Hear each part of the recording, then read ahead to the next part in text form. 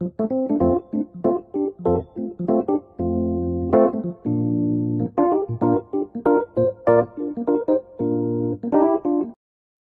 everyone, this is Ramalinga Prasad Kuppa. Welcome to my channel, Pharma World. Today's topic is transportation of time and temperature sensitive pharmaceutical products, that is TTSPP. Drug products are manufactured under controlled conditions of the environment. The environment includes several aspects, including the temperature and humidity conditions. Since transportation is a process of reaching out of the distributor or the customer, it is necessary to maintain similar conditions as in manufacturing. WHO Technical Report Series number 961 dated 2011 prescribes in Annex 9 for the storage and transport of time and temperature sensitive pharmaceutical products. Please note that this is abbreviated as TTSPP in the coming up slides. In this video, we will restrict the discussion to transportation only. Other requirements will be discussed later at another opportunity at an appropriate time.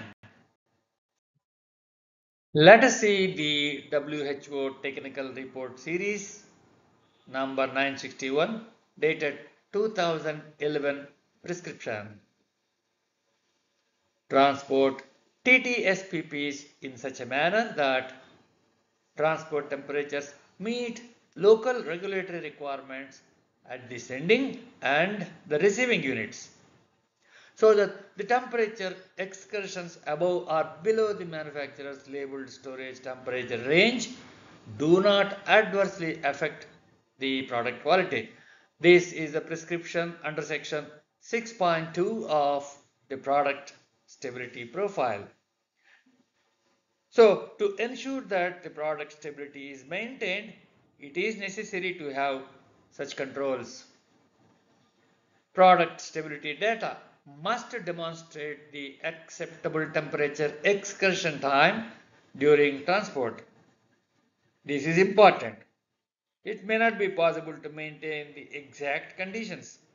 Some excursions may be accepted, but the excursions must be within the guideline requirement. The guideline says that the average mean kinetic temperature should be within the specification in data from the last 24 hours period. For more details, you may please refer USP chapter 1079. It is important to differentiate between the absolute temperature excursions and the mean kinetic temperature. Formula for calculating the mean kinetic temperature looks a bit difficult to understand. After a couple of attempts, you will know the importance of mean kinetic temperature. Reason is protection of TTSPPs against degradation. This is the purpose of monitoring the drug product right through the transportation till the product reaches the customer. Section 6.5 to 6.12 describe several other requirements for handling of drug products. Let us see the details of prescription under these sections. They include transport route profiling and qualification. This is necessary to check the environmental conditions of each region where the product is being transferred. There are different temperature and humidity zones across the globe. The monitoring system for each zone should be qualified for design, installation, operation, and performance. Temperature controlled transport. Necessary hardware and software to achieve these conditions is necessary. Temperature and humidity controls and monitoring during transit. The software should be capable of monitoring the temperature and humidity at any required frequency throughout the transportation. Generally, it may be set at monitoring every half hour. Sometimes it may be less time also. Qualification of temperature controlled road vehicles. This is the part of hardware qualification for transportation. Calibration and verification of transport monitoring devices. This is a part of software qualification. Shipping containers, packing, product handling during packing and and transport of returned and recalled TTSPPs. Same type of requirements are necessary for handling the returned or recalled products. Let us see the prescription under WHO Technical Report Series number 957 dated 2010. Annex 5 of this guide also prescribes similar conditions under section 10, the vehicles and equipment for logistics requirements for safe transportation of the drug products. In this WHO guideline, you have similar information in section 10 of Annex 5.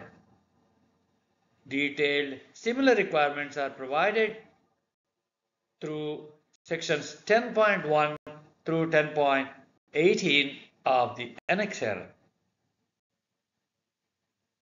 We have similar prescription under WHO Technical Report Series number 937 dated 2006.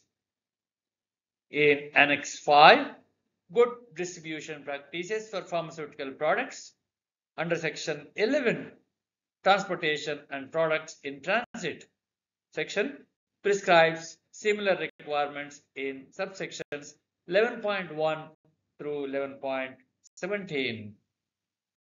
WHO Drug Information Volume 33, Number 2, dated 2019, has some additional requirements. 18.20, where feasible, consideration should be given to adding technology such as global positioning system, GPS, electronic tracking devices, and engine kill buttons to vehicles, which would enhance the security and traceability of vehicles with products. This section has additional requirements to have a global positioning system GPS to track the container exactly where it is. Engine kill is a safety mechanism used to shut off the machinery in an emergency when it cannot be shut down in routine usual manner. 18.26, rejected, recalled and returned products as well as those suspected as being falsified should be securely packaged, clearly labeled and be accompanied by the appropriate supporting documentation. 18.26 has additional security system to handle returned and rejected or recalled products. 18.29, special care should be taken when using dry ice and liquid nitrogen in shipment containers due to safety issues and possible adverse effects on the quality of the medical products. So, adequate care has to be taken while handling such coolants is prescribed in this section. Guidelines on good distribution practices for pharmaceutical products as per CDSCO. CDSCO prescribes under section 11 the transportation. The section 11.1 says pharmaceutical products shall be transported in accordance with storage conditions indicated on the packaging information and on the label.